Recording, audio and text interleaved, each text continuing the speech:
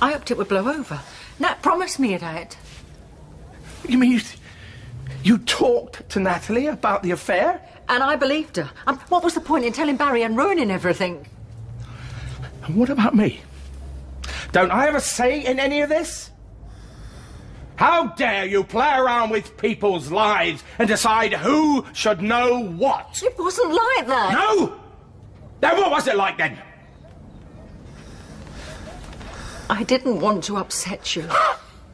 Upset me? Oh, do you know the thing that really upsets me? It's you going behind my back yet again. After all we've been through. That's what really kills me. I should never have taken you back. No, please don't do this to us. What have I done?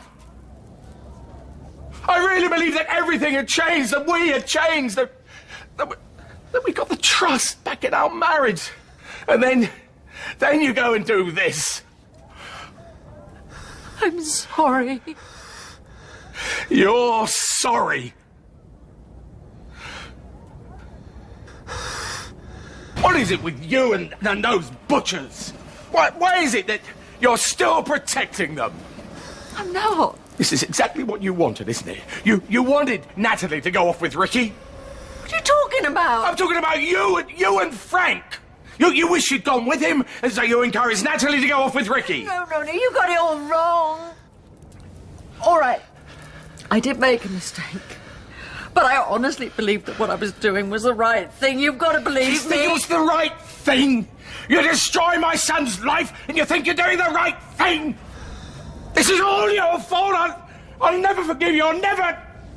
ever... Roy! Roy!